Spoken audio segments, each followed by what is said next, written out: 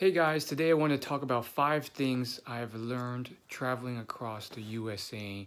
This is my third state, North Carolina.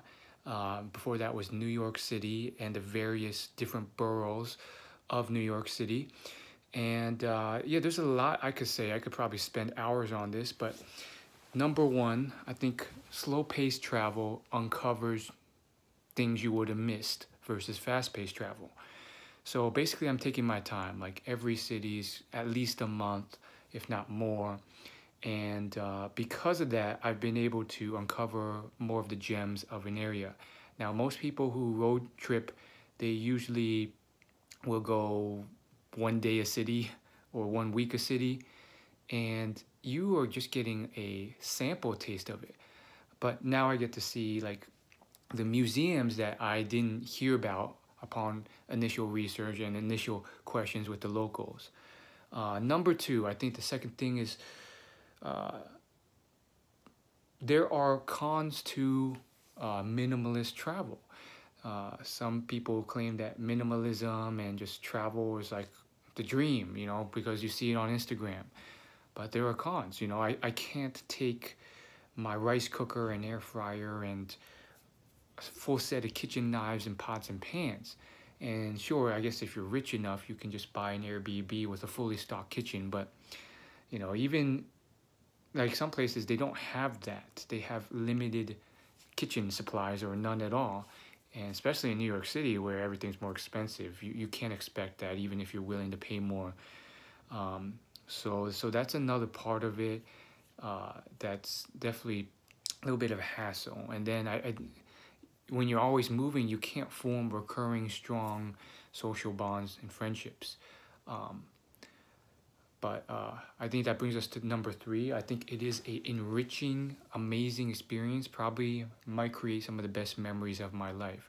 Although there are some drawbacks, I do think that if you have an open heart and you're friendly and you meet friendly people, you can make friends everywhere. Your home is wherever you go, and in that way, I think, uh, back when I was not traveling, it's always the same people more or less. Sure, there might be new people that float in as acquaintances once every now and then, but you're meeting a lot more new people from different backgrounds, and because of that, you gain so much experience into their cultures, their lives, immigrants or just people from the South or wherever, and that's so enriching, and you just make many different types of friendships. You learn from people who have only lived in this state, and you learn from their experience and how they live, and so that's different than just seeing the same people day in and day out. uh, Number four, uh, this is how you make it. So you know I have to come up with the initiative and make the choices of where I want to go in the day. If I choose to stay home all day, that's my experience. But if I choose to go to this museum because I like museums, that's my experience. Some people may prefer going to bars. Some people might prefer something else. But there's different flavors and tastes, and you have to make what you will of the city.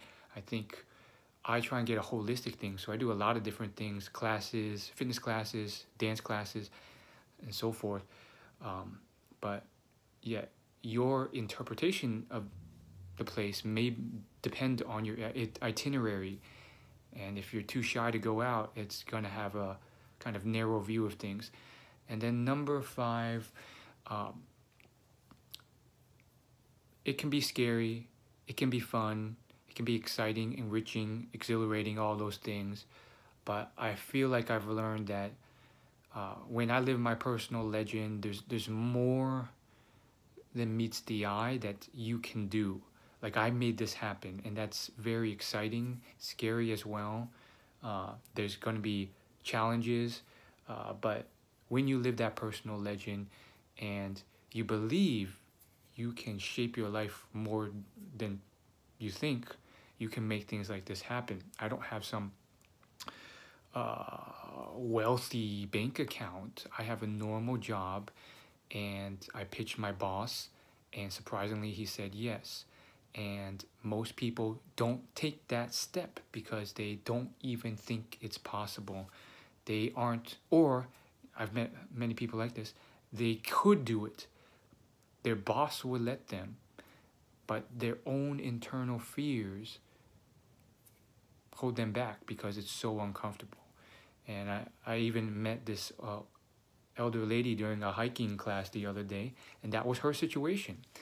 And I was trying to help her, coach her through it a bit, and say, like, you know, what can you do? Maybe it's just going to a local nearby city and trying that out, because she was physically capable of it. It was her dream, but she herself was internally scared of leaving her hometown. So that's it. Thanks for watching. I'll see you later.